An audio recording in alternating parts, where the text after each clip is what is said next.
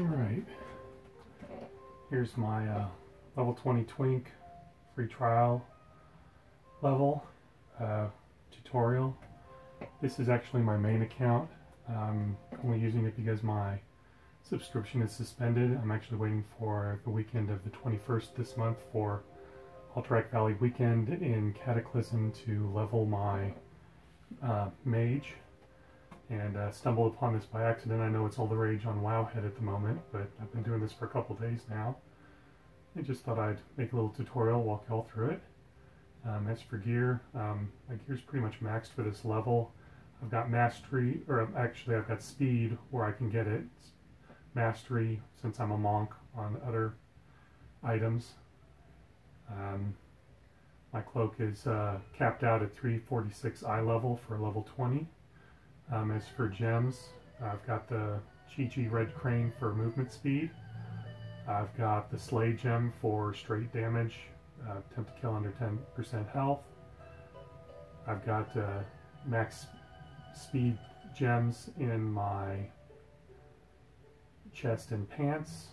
I've got the Brilliance Gem, flat versatility increase, two-handed weapon, as I'm going to be queuing as a tank, being as I'm a monk. I've got the Quick Strike Gem, more auto attacks, more damage.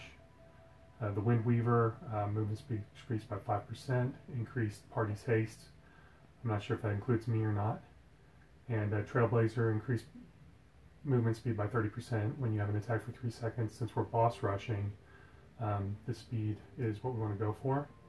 My stats on my cloak right now, 1100 plus agility, nearing 2000 stamina, 334 crit, 710 haste, 127 leech, 678 mastery, 124 speed, 573 versatility, and 100% experience gain, which doesn't affect me now. It may when I reactivate my account. I think that's the cap though. It's been 100% for quite a while.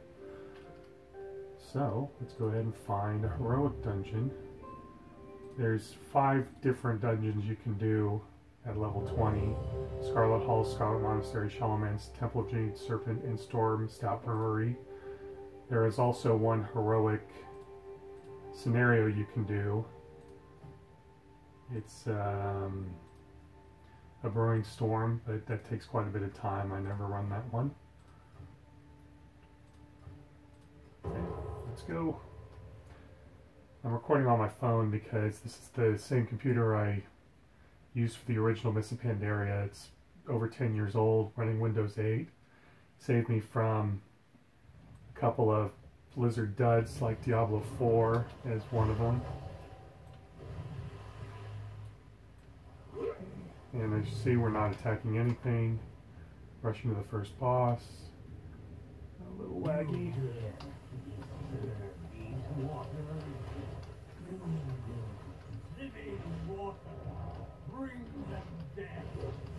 Eventually his bubble will pop. Let my teammates handle the ads. Looks like they're powerful enough. And these dungeons are completely soloable. Oh, here's the bubble pop kill strike. Now it's time to pop the Chi Rush. We always skip the second boss here. It takes too much time for what we're doing. We're not looting any bosses, letting all of our gear and mainly the experience token gains that you get from the bosses go to our mailbox. With the Chi Rush, I gotta remember to click it off sometimes if I'm there before the 20 seconds is up for it.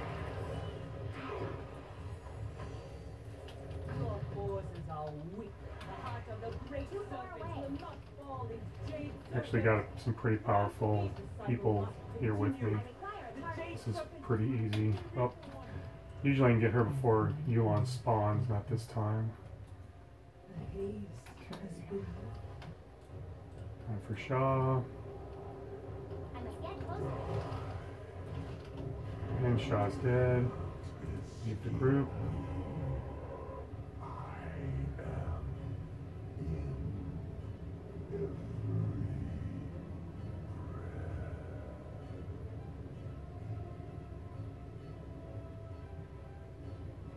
I'm lagging. I tried downloading a couple of older videos to my phone.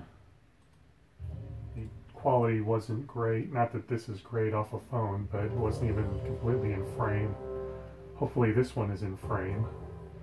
I'm going to do one more, then I'm going to shut it off. I can only upload, I think it's 15-minute videos max. I did not time this one, but I'm going to do it part 2 to this video. And I will time that one, try to get a run of all these dungeons, hopefully without so much lag.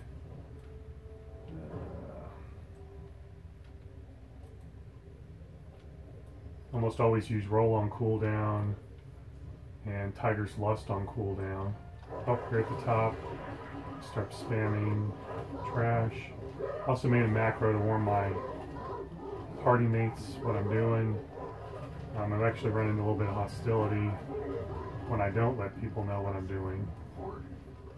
So if you make a macro, you can soothe some ruffled feathers.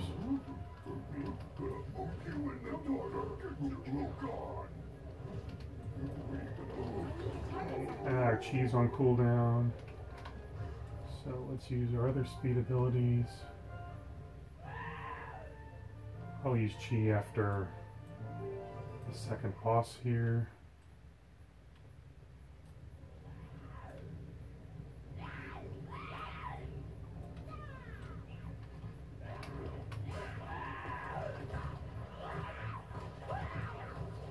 Use the crane kick a lot as a monk. I try to remember to use keg smash. It can be useful in this dungeon towards the end. Another one down.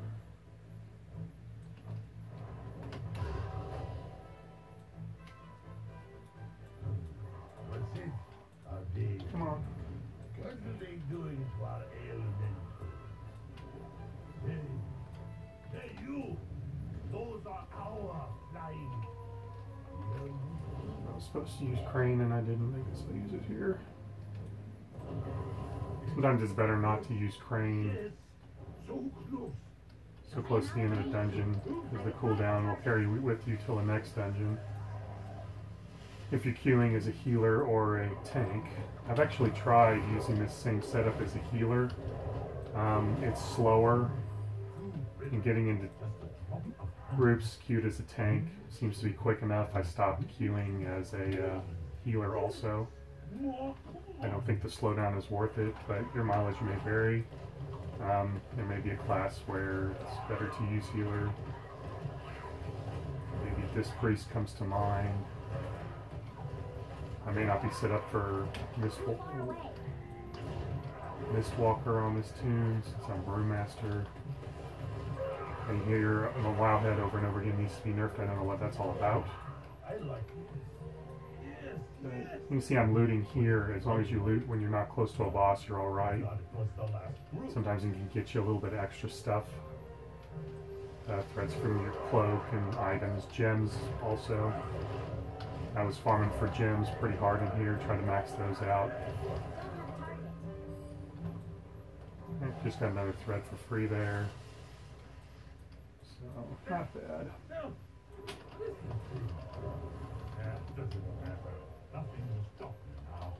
Bubble shield. He hasn't been casting that on me, except for about the last 3 times. That dungeon's done. Another one done.